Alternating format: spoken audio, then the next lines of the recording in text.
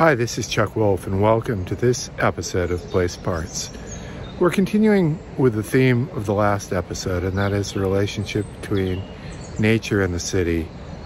In particular, here in the village of Donington in West Berkshire, perhaps more correctly stated as the relationship between the River Lamburn and a village. But we won't be just in England for this episode. In a moment, we'll travel to the mouth of the Murray River, south of Adelaide in Australia, to speak with Trish Hansen about place and the role of indigenous peoples in understanding place. So in the last episode, and in fact, the introduction to this episode, I've been emphasizing the interface between nature and the built environment, particularly the riverine environment here in West Berkshire in England.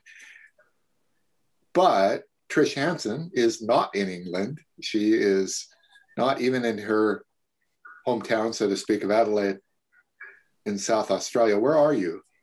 You're at the beach. I'm at the beach at the mouth of the Murray River, which is one of Australia's most significant rivers. So I'm on Ngarrindjeri country, and of course I'd like to pay my respects to elders past, present and emerging, and thank them for their care and nurturing of this land and these waters, which are quite remarkable. Trish, you and I have reconnected through the wonders of social media lately. We sort of overlapped in Adelaide with the Open State event in the fall of 2017, I believe it was. But I think, as sometimes actually happens on social media, we have a shared interest in a more subtle approach to place. And as I've gone on writing a third book now, I've focused on a far more expansive way of interpreting place, which is way beyond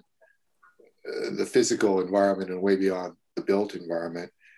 You have a little company, not to be diminutive in the least, but you have a company called Urban Mind Studio, right? And I've been fascinated with your outright statement that you like to bridge abstract ideas and do, as they would say here in England, really have quite a think about how all this fits together, which is about where I am too, I think. And you're doing that right now because I can see papers on the table behind you. Yes. You're doing a project. Yeah, so doing a project where I've been engaged by a municipality to develop an arts and cultural strategy, which is really acknowledging council's role in their custodial role in the creative and cultural life of the place. So if we think of the wisdom that First Nations people around the world tell us about place exists, it's not something we make, even though in new urban environments and contemporary life, we do have the responsibility to shape our places. If we think about the ecological and cultural assets and essence of a place that already exists when we go somewhere, when we are in any place in the world, honouring that through the process of moving forward and creating what's new and what the future is, allows us to be in service to that, which is inherently sustainable. So if we are in all of our actions in service to the creative and cultural life of the place, the ecology of the place, it's inherently sustainable. So I hear my favorite word, which is, I think, one of your favorite words too, context. Yeah, context. That makes tremendous sense, especially not so much where you are, but I think people have had the rug pulled out from under them in terms of how they relate to where they live and work. And as many people are saying, as we reinvent, it's a whole new opportunity to reference the kind of deep thinking that you just related. And I think, if I'm not mistaken, you've developed a tool or two that sound to me like they're far more elegant than the verbal ones that I've tried to develop. You don't have to nod on that one. But so are you putting your tools to use in this project? Yes. So, and how? Yeah. I mean, culture is complex, isn't it? If we think about culture as of what we value and how we make meaning and how we make sense of the world, including things like values and belonging and interaction and the vibe of the place, where arts is expression of just about anything, but it's all about expression. So when a municipality comes to realise its responsibility in shaping the creative and cultural life of the future of the place, it's such a complex, deliciously complex concept that for someone to understand that who doesn't have an arts and cultural background is quite a challenge. So one of the tools I've developed is based on work that I've done with other municipalities here and a group called the Creative Communities Network. It's been inspired by that and I've built on that, which is a simple tool where municipalities can consider the impact of any decision on culture. And so I use that as really a tool to honour that it is a complex concept, and not everybody has a background in arts and culture. Thankfully, they come from many, many different disciplines and thinkings. So this is a way to really provoke and ask questions. So if we consider that questions are the invitations to conversations and that the conversations are the invitations to the future, that's where we start to get some really interesting dialogue happening. Well, that's, I think, a different point of view than a wide range of people who've wrapped around the place-making term, because as you pointed out, at least implicitly in what you just said and in our earlier chat, maybe it's not your job to make anything. I mean, you're far more inductive, it sounds like. I think you told me you're spending 15 months on this project. Is that right? Yeah, that's right. That doesn't mean that you're around that table for 2 meetings with the stakeholders. It means something far more. Oh, completely. Could you maybe give an example of something that's different from the stakeholders around the table, or the survey, or the public meeting? You know, what's an example of something you might be doing? Yeah, thank you. It's a really good question, Chuck. So, I mean, the first thing for any municipality is to understand that place exists already, as we've just spoken about. So to acknowledge that and to really acknowledge the complex ecological and cultural life of the place. Now, that doesn't mean doing anything other than acknowledging that it exists and it's complex.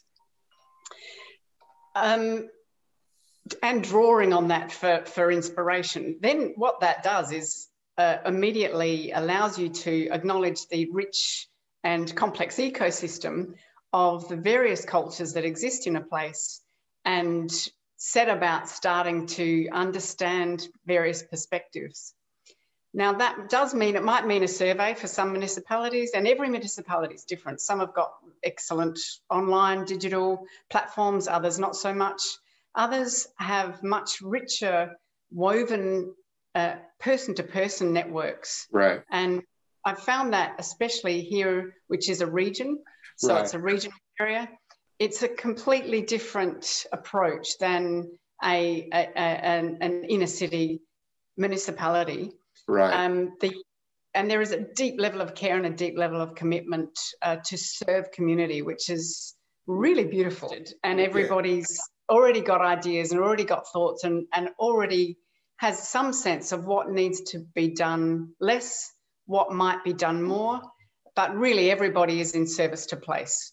And so you're already just tapping into that and then distilling that information in various ways. Data, yes, data is really important, but understanding the quality of interactions, people's sense of trust, belonging, how people make meaning.